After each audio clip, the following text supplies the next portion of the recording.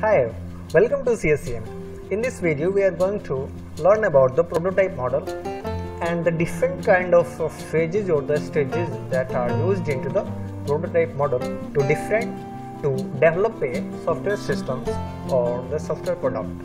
So let's start the learning about the prototype SDLC model. Okay. Before starting the prototype model introduction, firstly know about that. What is the prototype?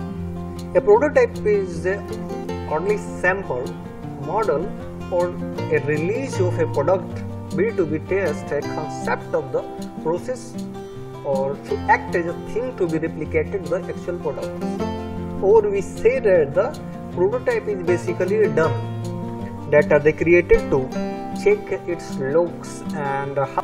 Here is the prototype of the car that is designed by the company and created by the company to check its looks and all the functionality and its behavior, and then company is going to be design more cars and manufacture it.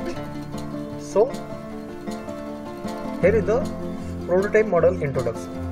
Prototype is a working model of a software with a limited functionality, and when a prototype is finalized by the customer, then the actual development begins.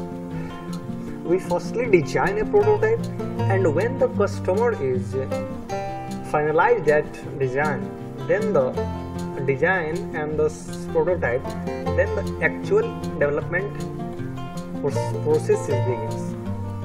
And the prototype model is the best for the short-term project, and it produces the accurate and the best product. Here is the phases of the prototype model.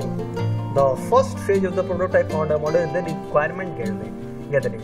In this phase, the requirement is gathered from the customer or the client, and then we prepare the quick designs, and after the quick design of the quick designs, then it built a prototype, and this prototype is submitted to the customer for the evaluations, and after the evaluation of the prototype, the requirement is again refined, and again the refined requirements are gathered here, and again the quick design is performed, again the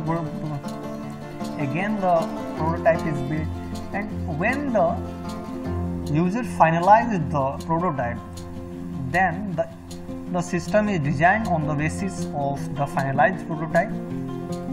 After designing and the coding of the prototype, finalized prototype, the implementation is performed.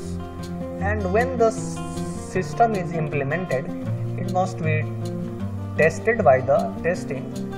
And when testing is done, then the system must be maintained to make some modifications on the systems. Okay, so we have learned the prototype model with different kind of stages are used to develop a software systems by using it. So thanks for watching. Please subscribe to CSEMA for more videos.